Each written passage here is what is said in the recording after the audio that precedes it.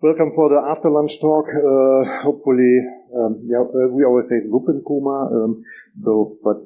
I make it a little bit funny, hopefully. Normally I stick things on fire, but today it's a little bit more electricity. EV charger stations, security. Could we say security? I'm not sure, because it's free of charge. That's the main topic, and we start with a small intro demo. Hopefully the video starts, as always.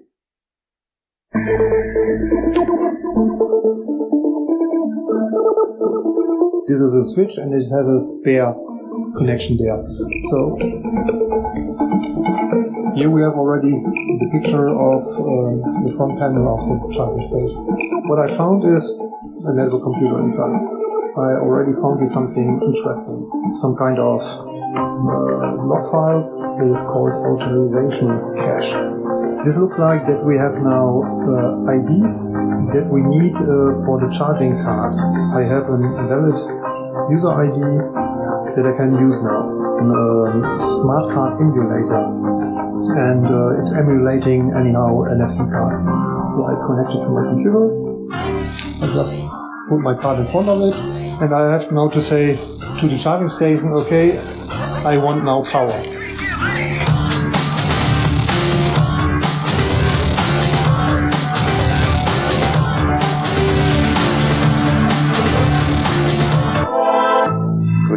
That's the funny side of research. You always have to have something to eat there. So,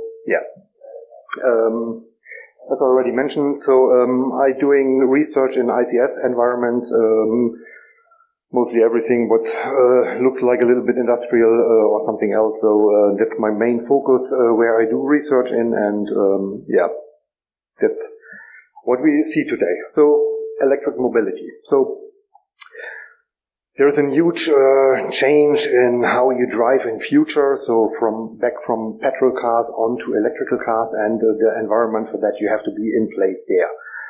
And what often is overlooked or forgotten about that is then you have to also have some security things inside. The market is just exponential growth, so it's a fast evolving market, so many vendors coming in place, building charging station, wall boxes and so on with the equipment, but what they implement is always the same old stuff, and the security is often forgotten about, and sometimes they think, we can implement it later, but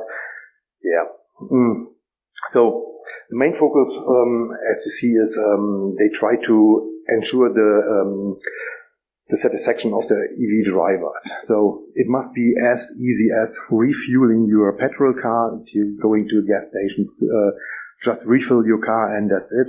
That they try also to do with electrical charging station. But there are so many things that they can not work correctly. Just a few statistics. So the acceptance is quite high, so the market is there, so more and more electrical vehicles coming, but also on the other side it's stucking, because in Germany they stopped the the sponsoring of electrical vehicles, so that you can see also in the statistics then that it is going down for the January half of last year, so this year it's the same effect again, because they have stopped now the next thing, and there are so many electrical vehicles now on stock. The vendors trying to push out for very low prices now, so if you want to buy an electrical vehicle currently, it's very cheap for that. As I already mentioned, it must be as easy as to refuel your car. But you always have to deal then with how to pay your electricity on the charging station, and therefore you have a couple of charging possibilities. So currently in Germany we have around 70,000 charging points or charging stations, fast charger, slow ones, and so on. And it is already around 2.6 gigawatt electrical energy that could be charged at the same time. So 2.6 gigawatt is already a good amount, but currently it is a little bit more in that area. So maybe we could use it for other attacks later. When I look at my home, I'm living inside of the ring, but the next charging station is just outside. It's 8 kilometers from my house. It's the next charging station. Even in my area, there's nothing because I'm living in the middle of nowhere. I had other side effects that is very easy. Okay, let's dig a little bit deeper in the charging station infrastructure. So the main protocol that is used for that is the OCPP architecture. So it's the Open Charging Point Protocol that is used for that, and that is the communication in the back end, how the charging station and the back end provider are working. So the charging station is communicating with the management system in the back end using these protocols. And it's often cloud-based platforms that they are using or whatever, and they're communicating sometimes over HTTPS-like things or over WebSockets or whatever. So it's very easy implemented. The last sentence you already see, there are secure WebSockets available. They are available, but often not used. We will see maybe a little bit later. Just a small overview. You have a local user that is interacting with the charging station, and in the back end, the communication is done over the OCPP protocol. One charging station can have multiple charging points. That is one point that you have to remember when someone is dealing with the numbers. So they sometimes say we have so many charging points in place. That does not mean that it's the same number of charging stations, because one charging station can have 2, 3, 4 charging points. Just to get an overview about the numbers there. So then you have AC devices or DC devices. So the AC chargers are quite easy, so up to 11 kilowatt, sometimes a little bit more, depending on how many wires you can use or how many power the electricity grid is providing. Then in Germany we have always for everything a strange law. In Germany we have the Ladesäulenverordnung for the ad hoc recharging of your cars, and the minimum requirement of the Ladesäulenverordnung is that you have a free usage of the cash management that you have to run. So it says you can make also anyhow a cash payment, but I've never seen a charging station with a cash machine in front where you can put in some bills and charge your car. So you have always somehow a credit card, debit card, or the charging cards itself. Cash ATMs with that I have never seen. Since this is already overtaken now because of the time. So after the July of 23, every charging station has to have a credit or debit card payment terminal inside. Before that time, it was optional. You can have this one, or only the card payment or web-based system. So now every new charging point that is coming up has to have a credit or debit card terminal in front of that. So these are most secure, but they also have somehow the charging card itself. But we will see. In the back end itself, it's quite easy. So you have the back end of the systems.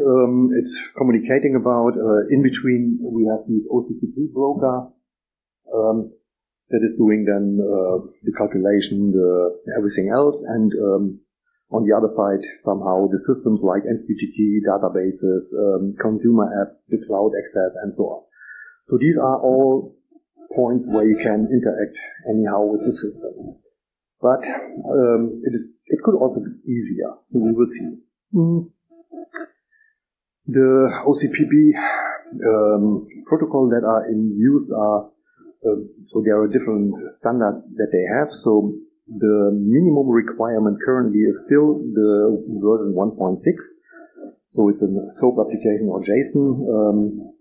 So smart charging supported and so on.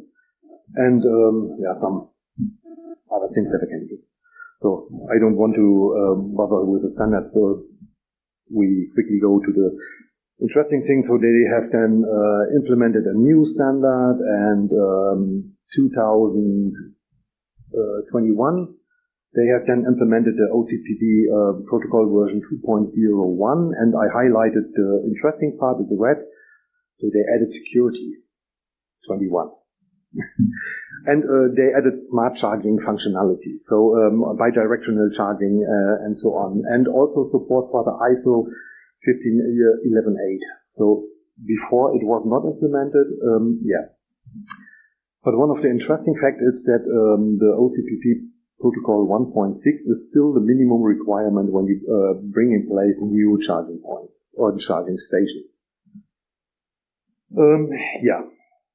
The problem itself is still the back-end communication is mostly unencrypted, if not implemented. So even with the new version of March 2020, 21 I said a few minutes before, so it was wrong, 2020 was first implemented.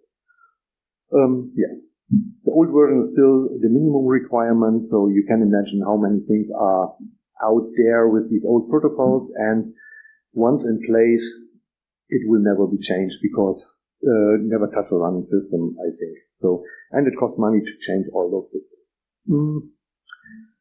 When we look now a little bit more on how it is working. So on the left we have the electrical grid. Could be your house or directly from the grid. Then you have the charging station inside with the AC or DC. Some control parts inside, and then anyhow you connect with the cable your car to the charging point, and some interaction is done, and your car is charged, and that's it. Looks very easy. When we go a little bit deeper in the details, so we are going now a little bit in the electrical design of those things. So it's still a block diagram, very easy because again, we have the grid, the charging station in the middle, and in this case it's an AC system. You have then an AC-DC converter, depends on if your car has a DC converter inside or not. So the charging station can switch over. And the interesting part is then it goes then directly in the communication with the battery management system and the battery pack in your car. So that's the interesting point, and that was initially the focus where I wanted to go inside, because of what can I do when I'm manipulating a charging station? Do I have access to the battery management system in the car? So that was the start of my research at that time.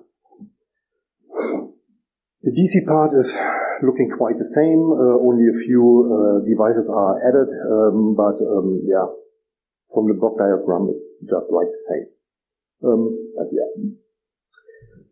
When you dig a little bit deeper inside, then you already see a couple of more devices there. So you have a node controller, you have an MCU inside, you have real-time clock devices, AC/DC converter, the display unit, some kind of tamper-proof display things.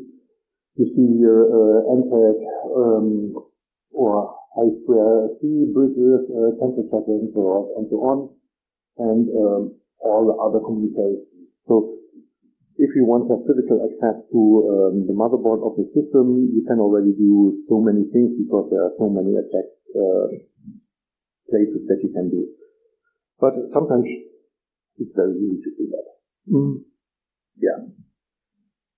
So when it comes then to the security model of the charging stations, you can assume maybe it's the wrong scope that they have used. First thing was the housing is defined as secure.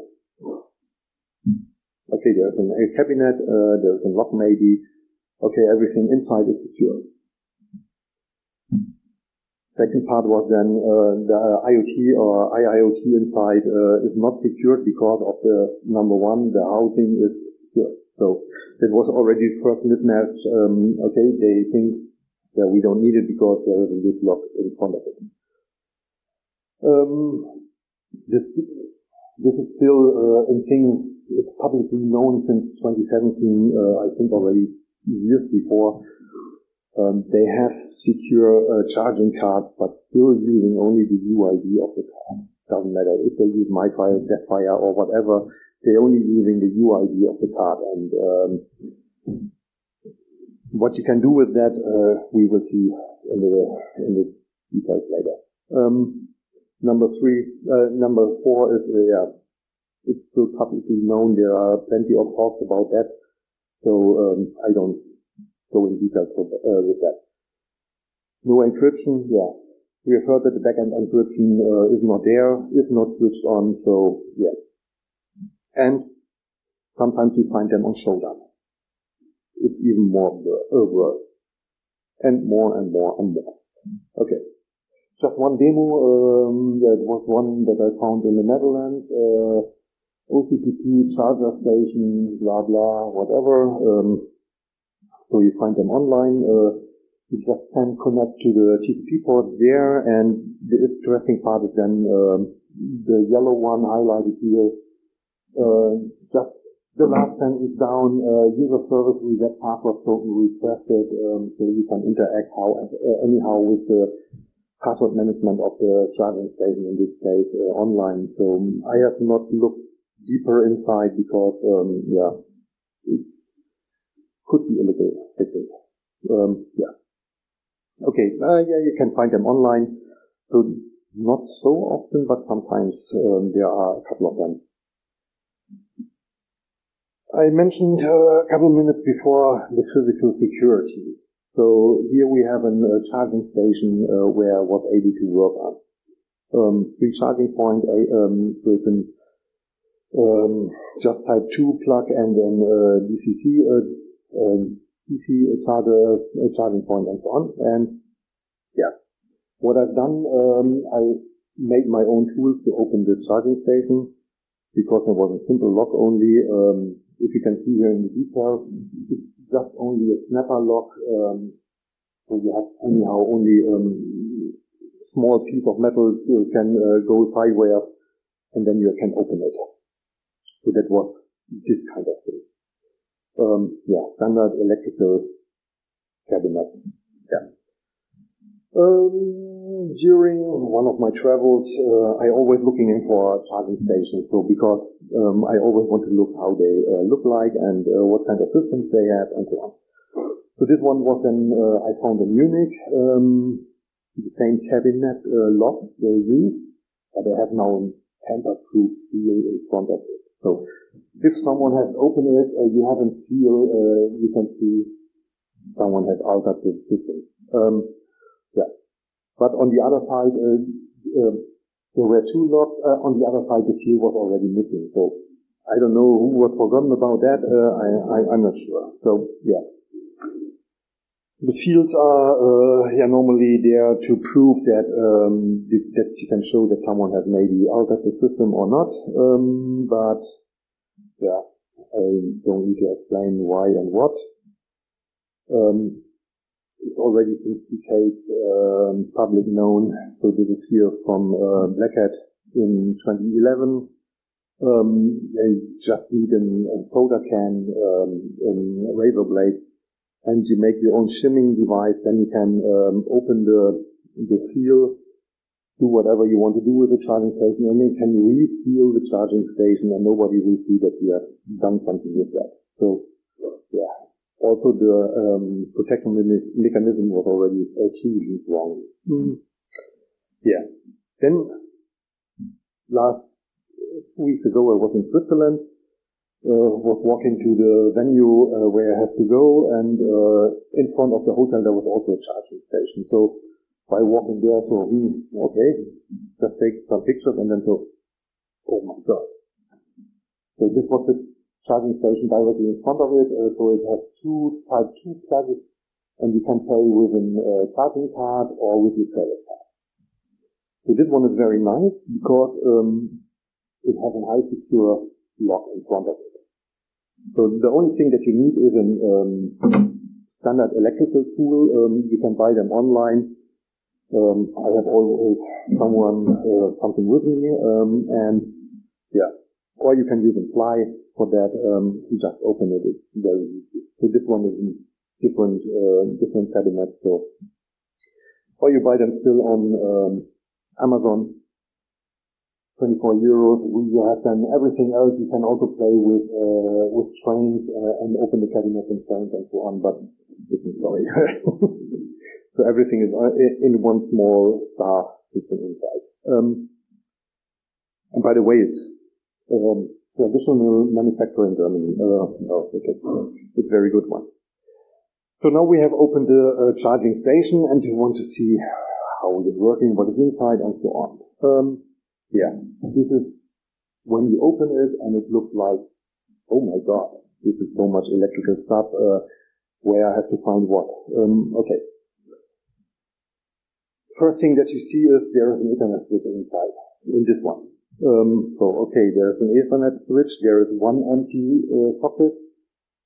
What can you connect there? Okay, I took my laptop and digged around a little bit, and yeah. So here I have already one of my sniffing hubs. So it's a passive sniffing hub that is mirroring one port out. It's USB powered. I have mostly with me when I'm traveling and do some things with that. You never know where you need it for. Okay.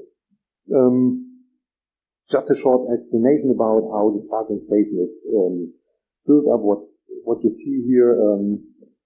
You have the embedded system with the network connection. So the thing that you directly see is the network switch, and behind it there are two PCB boards with the logic.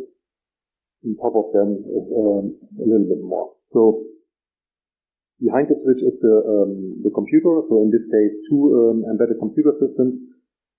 On top of them is the electronic for the electricity, that is controlling how the electricity is controlled and so on. Then we have some relays for the power connection that switch on, switch off, because the small relays on the motherboard are not suitable for that, so you need some really good ones from the electrical world and so on. Then you have some smart meters, because anyhow you have to charge the customer with the power, so therefore you need a smart meter that is counting the money.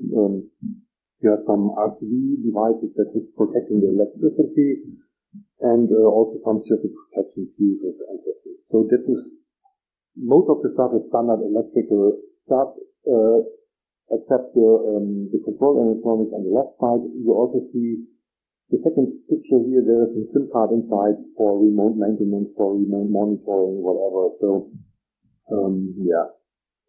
So you can also do something from remote with them. The charging card.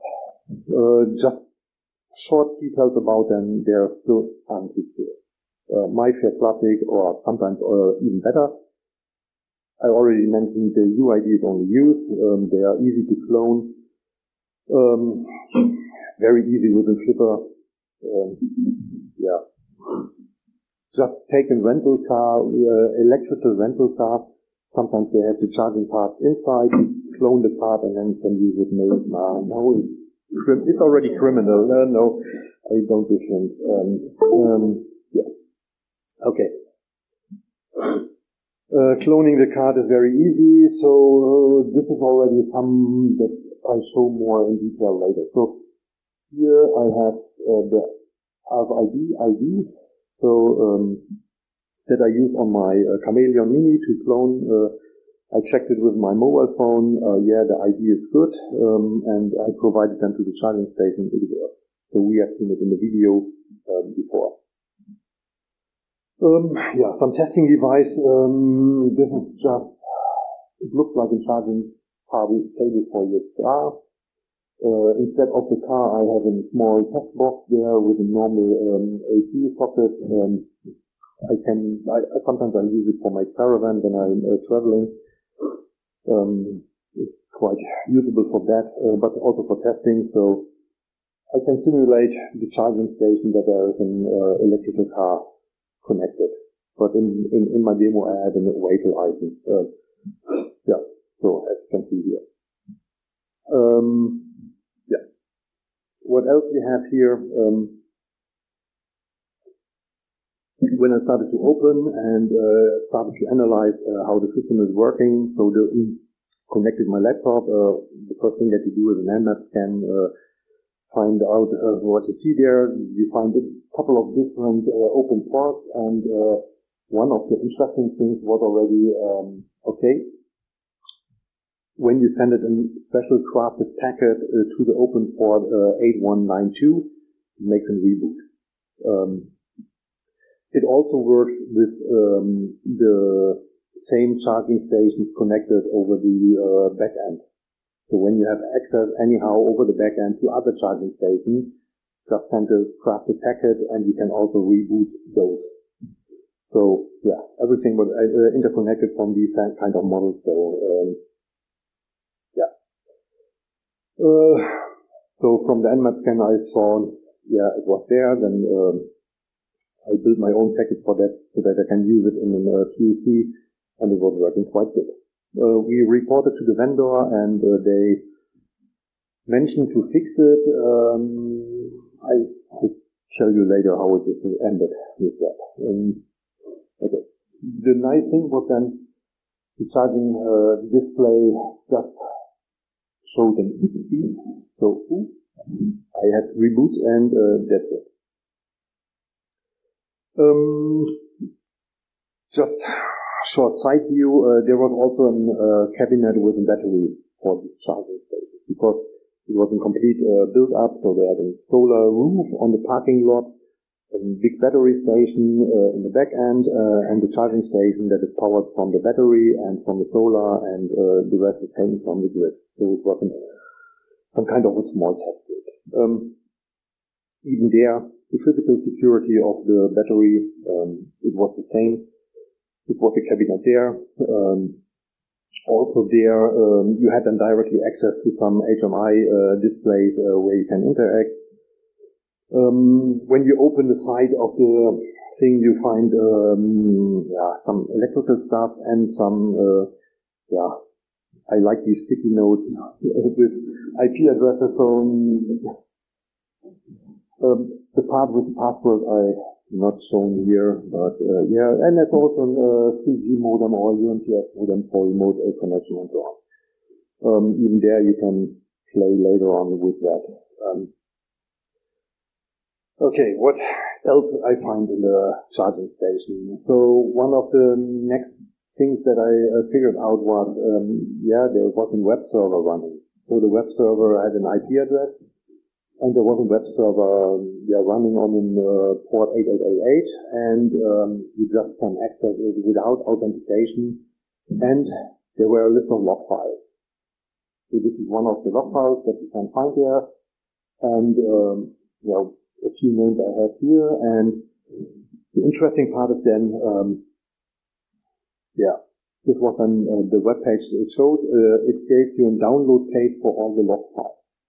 To list log files for separate download or download all logs, what I think I did it, you can also access the private area where you normally should know access at.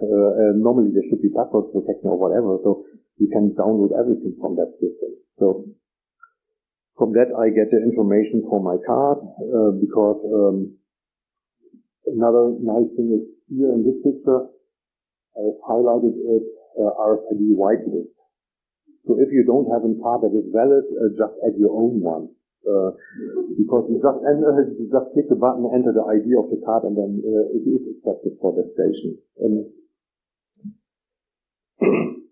Okay, this we had already seen. So you can download all the log files. And in one of the log files, there is a complete list of all the IDs that you ever accepted at these charging stations. So you just take one of the IDs outside and you clone it on your Chameleon Mini or on your Flipper, and then you have valid cards for free charge. Okay, this was the third vulnerability in this one, and there was also some others. So, yeah, this already explained. And the interesting thing is then, okay, you can also use this, all these logging systems to collect forensic artifacts. So the log file is showing in detail a couple of things like the RFID number, and it's in decimal and in hexadecimal, and some information like what kind of car was connected. So the interesting part is here, it's an BMW i3. It has the rest of the battery power is 18.8 kilowatt hours. It's still in there, so it was quite empty. But also there is an like the vehicle identification number within. Each electrical vehicle has a PEF ID. So it's in the electrical vehicle ID, and it's also unique given from the vendor.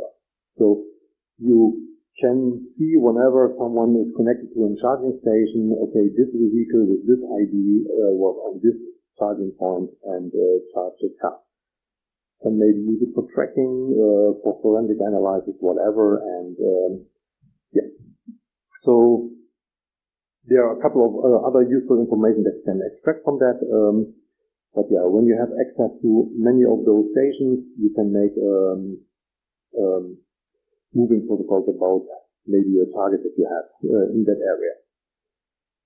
Yeah. What else?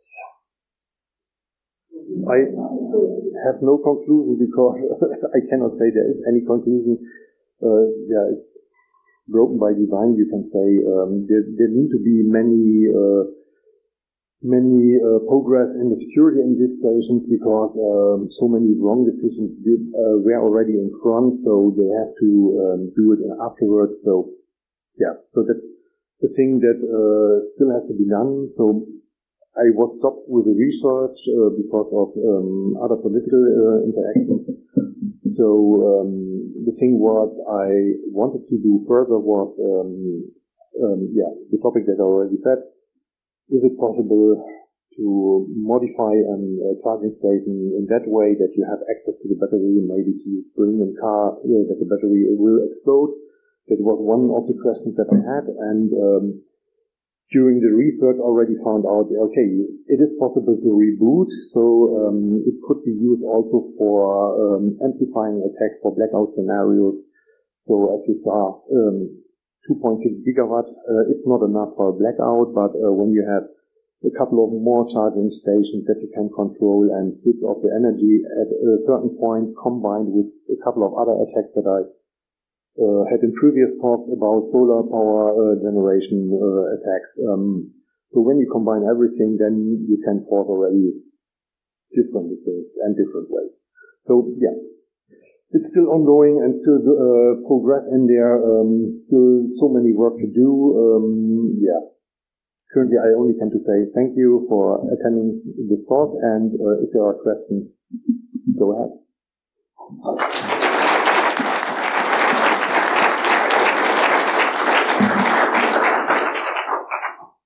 Any questions?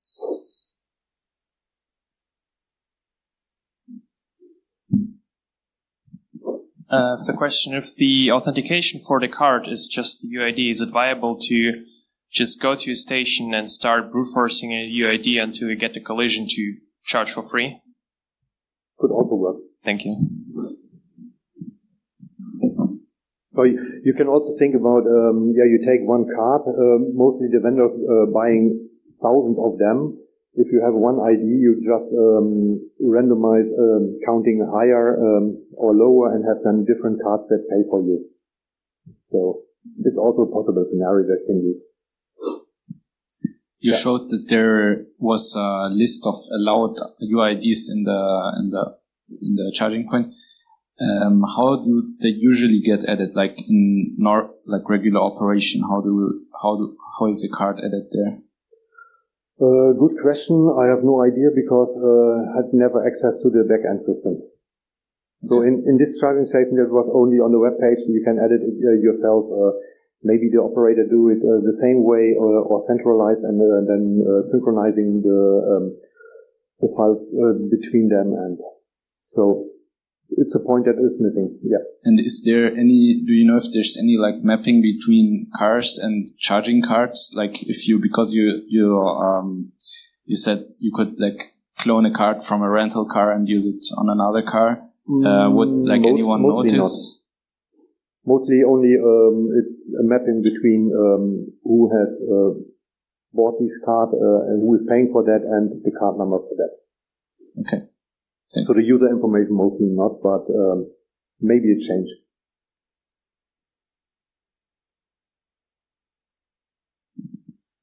Thank you for the talk. One curious question. In all the EV stations which you opened, did you see ever like a temper switch, like some alarm or something which would go off if you try to open it? Not yet. It should be, or could be, but not seen it yet. Thank you. So it's easy to implement, yeah. It's just like a switch. But on the other side, when you know where the switch is, it's easy to bypass them also. Yeah, another curious question. Did you actually have permission to open the stations? Yes. And from where? Like, who gave you permission? So in this case, it was a closed environment where we can test it, and we were allowed to do with the charging station and all the other things that you have seen. I never done criminal things with that. Yeah, you're looking on things and then you see already what could go. Okay. Any more questions? For example, the Swiss one I didn't open. Who would do?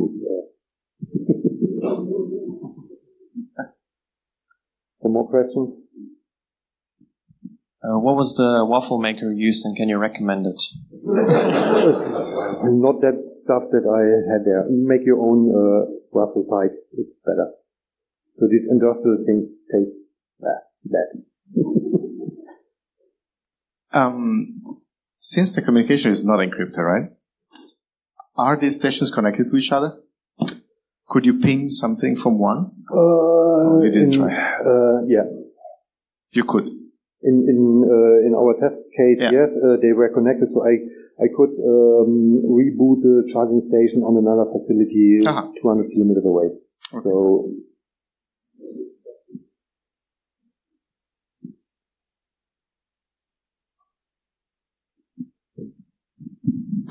You showed in the beginning the picture. There was network, kind of network router, and above there was a board with CPU. I think this one, control electronic. Were there any debugging interfaces like, I don't know, JTAG, SVD, or some admin interfaces on COM ports? Also on there, but don't need it. So okay. Everything was accessible over the network cable because often there was no encryption, no user request. You had access to the FTP server, SSH. But still, if they encrypt it on the software level, then they're hardware backdoors, that's right? then the next level. Then you just using an JTAG or UART communication, and then. Okay, thank you. But so far, I had not to go.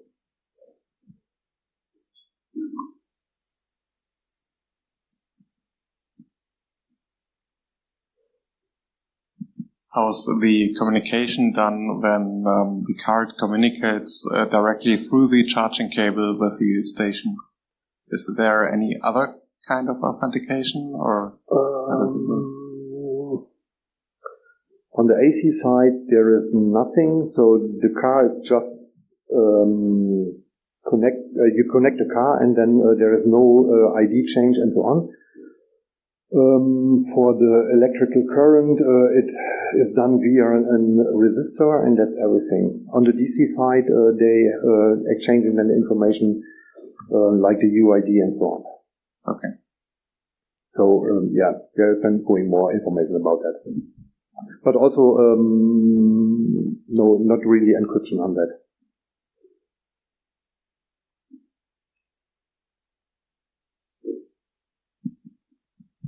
Since you work together with the company and get permission and already said this is broken by design, so have you gotten any feedback on their future plans? The part I was missing. The story that I wanted to tell. Yeah, we reported to the vendor, and yeah, the first email that we got back was why you test our charging stations. So yeah, because we had access to that, and so on. So then we reported everything to them, and then so okay, yeah, thank you. We take care about that. So the card stuff is it's just common. All the other things they accepted, and they wanted to fix that in further versions. Anyhow, the communication stopped for 1.5 years. No communication further. So beginning of last year, I started to connect back to them. So yeah, what's going on? Is it already fixed? We want to make the CVE for that, and we want to go public with the vulnerabilities and so on. And then it figured out that 2 months or 3 months after we reported the vulnerabilities to the vendor, they fired the developer, the security developer of the company. And that's why the communication stopped. And after 1.5 years, when I started to communicate again with them, so it's quite easy. We set the device's end of life. We don't have to patch. So that's the story how it ended. So there will no be patching for this kind of charging station, because they said, yeah, it's end of life. You have to buy a new one. Then it will be secure. So if it is so, I don't know. I have to buy one. All right. Any more questions? All